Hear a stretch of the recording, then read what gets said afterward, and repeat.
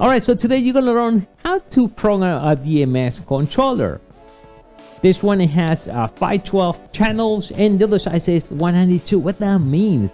This is the video you're looking for, because today you're gonna learn the basics and how to program moving head to any type of lighting. Is a real cool video. I think it goes super clear to understand, because really this thing doesn't make sense at all. It does make sense, but it's a little crazy. You gotta read like 100 times and program what it means 192, what is channel, what are scenes, and much more. In this video you will understand everything, so check it out and watch it to the end, because it has a lot of cool information.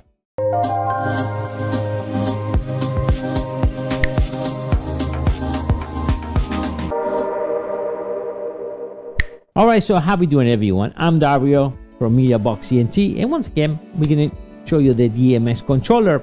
So make sure you subscribe to MEDIABOXENT by hitting right there in the side and notification bell, because next time you need to program a controller or any digital equipment, electronic and much more, this is the channel you're looking for. So make sure you just follow MEDIABOXENT by hitting the notification bell. And now let's go over and let's program this cool controller.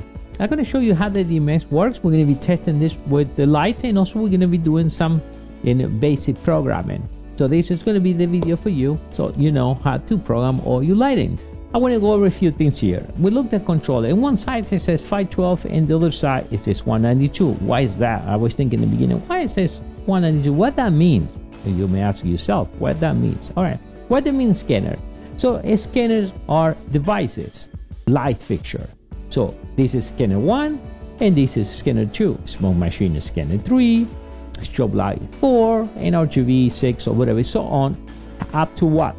Oh, total of 12. So we can control 12 independent lighting, right? Or any device, any DMX device, up to 12. Can we utilize 1 or 2 on the same mattress? Sure, you can put 10 if you want in one device. So if you look in that for a second in this one, so we see this one is Atras 1 and my next one is Atras 17, and you're thinking, well, why Dario the next one is 17? Shouldn't I be 2? No, I'll show you why. Very important, okay? That's a rookie mistake. 1, then the next one 2, the next one 3, and then we have a problem and all the channels are mixed. If we look in this way, so we have a total of 16 scenes, page A and page B. Scenes are what? Well, scenes are channels. So if we have this scanner 1, I'm gonna utilize it 1 to 16, and that is my light. The next one is what? It's gonna be 17, right, to 32. So my next actor needs to be 33 to 48. So always a block of 16. So if you multiply 12 times 16, you get a total of 192. So you can control up to 192 in that case with this type of controller. So we're controlling many lights. Imagine just on 12 lights, I can control independent and I can mix all in out. I can put 3 on channel 12 or whatever you decide to connect. So I think we got clear up to now. It's very important that you understand that section. So now my first light is 1. If you see that in the picture, Atras 1. The next one needs to be Atras 1 is here. 17, I'm sorry, and this one is 1. Right, so again, and we repeat that way. So now that they're independent, so if I go to scanner 1 here, and let's see if I can, and we're going to look that in a second there, I'm going to control scanner 1. So if I do scanner 1 and I'm going to control one of the DMX channel, I can change whatever effect, or I can change the lighting, or I can do whatever I want. Now I'm going to go and control scanner 2, so fixture number 2, same thing. I'm going to use that because number 6 is the one that controls the globes on this type of devices. And you see that. Now, what that means, those 16. So I can control any device as long as there are less than 16 channels. Now, the moving head, 11 channels. I will think like a regular RGB lights, but you have half a dozens, right? Control every RGB light. Then the mouse, another channel. It's strobe or flaking should be another channel. So maybe you have a 5 or 6. Maybe smoke machine is 2 channels. I will think one maybe on and off, and the other one the intensity or how much smoke you want to throw it out through the smoke machine. So out of that, you're gonna route only 2 out of the 16. I think we are super clear now if we can understand how the light works. Now again, so that I can control here A216 and the channels here. If we're looking right over here, we change pages up and down. Now here is your where you're going to program the banks. So how many banks these things have? So it has a total of 23 banks. So 23 banks. In each bank, I can only save 8 scenes, not 16. 8 scenes I can save in one bank. So you have total 8 times 23.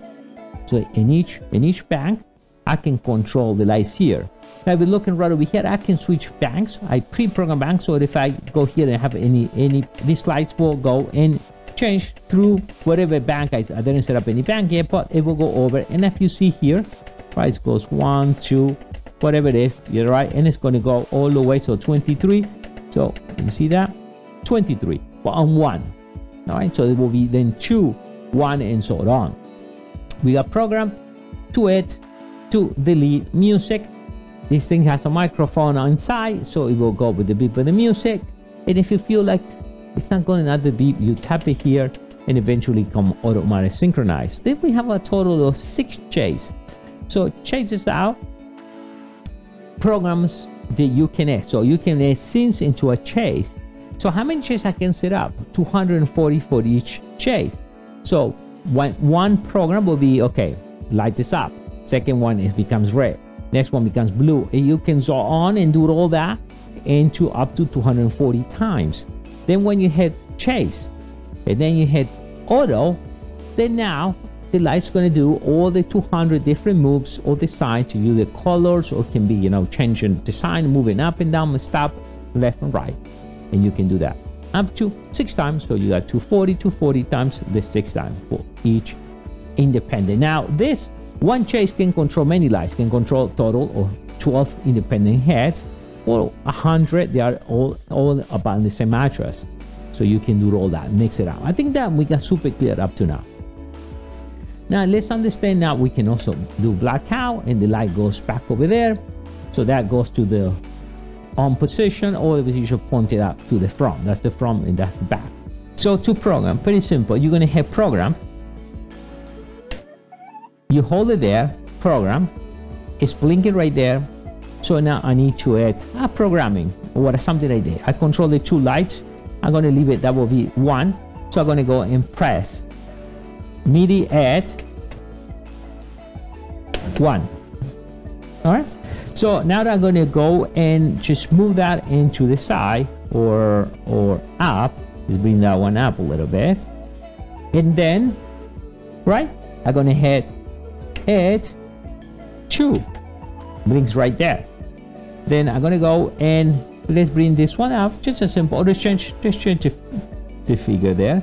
Let's put it that way. And I'm going to add 3. Done. Finish the program. Hit program. Automatic blackout. Very important, okay? Automatic blackout. Let's take the blackout. Let's press number 1. Let's press number 2. Let's press number 3. You see that? And sure, we can go and press these all around, and these are pre-programmed. We can, same basics, we can control independent light. What I did here, I just pair the lights. Pair both lights inside. We can do independent, and you can do the program that way. All right, so now understand banks. So total of 23 banks we have right here. Now in each bank, we can save up to 8 scenes, not 16, 8 scenes. So here we look at 1, 1. So it's bank 1, effect 1 or scene 1. So 1, 2, we're still in bank 1, right? Effect 2 or scene 3. Now in this case, we did that. So it's still bank 1 and 3. And so on, I can keep going that way, and so I can go up to 23 banks, okay? Right there, 23 banks. All right, this one, and again, now this is another bank. Let's just move out. That's something else I saved it there. So what I need to go, I need to go back into the original one that was 1 to be able to control the lights again. So let's go all the way down. All right, so what I did is that went back to bank 1. All right, and that's the first scene, second scene, and third scene. Remember, we have a total of 23 banks, and we can save 8. in this section we're going to program chase. Very important, you need to pay attention to this out now. So we're going to go program. All right, so now the program is blinking. You already did some scenes, all right? Remember my first 3. All right, so I'm going to hit chase 1. So it's 1, and remember we have a total of 6 and 240 different chase we can set up. We're going to do 3 today. All right, so now we're going to hit mid edit or add blinks. We're going to hit 1. Remember I already did 1. Then I'm going to click add 2, click add, and then 3, and finally, and we can so on to 240. Now I'm going to hit program once again, and it's black out. All right, so now you want to run the chase, and you just hit 1, chase 1, and auto, and nothing happened. Dog is dead. Why is it not working? So it feels like the whole thing. Let's take black out first. Very important. That's why you think it's dead. But you hit here and you move it around, and I hit chase, auto, delete. It's not doing anything. Why? Because you need to select the time. Very important, because you just program it says, okay, why? I'm still running manually, and when I hit chase, it's nothing happened. So now with this, we can control the speed, and this is a fade time. So if you have a red and blue light, you can make it changes real fast, or we can fade in everything in and out. So it depends on the fade. So if you see right now, it seems not working. So what you got to do is just slide this up. So I'm going to slide this up, going to hit chase. All right, and I need to go all the way up, and it will start moving. So let's get chase in auto, and should start moving in a second. You see right there, I have to play around with the time. So sometimes you need to reset it, go all the way up and down. So let's give it more speed. All right, you see that? So now we got it, huh? Exactly what we programmed. Let's switch the screen, and we can see now the program is running. You see 3 banks right there. All right, and you see exactly. So with this, you can control here the timing, and this how you want it. See, it slows down a little bit. You can control the fade time as well too. So it depends on the light you want to do effects. Now, very important, when you want to go over to this, because you did a chase, you save it up and nothing happened, and just go crazy. It happened to me. Why? And I just go and reprogram again, and go back and reprogram again. Chase will not execute it until you move this up.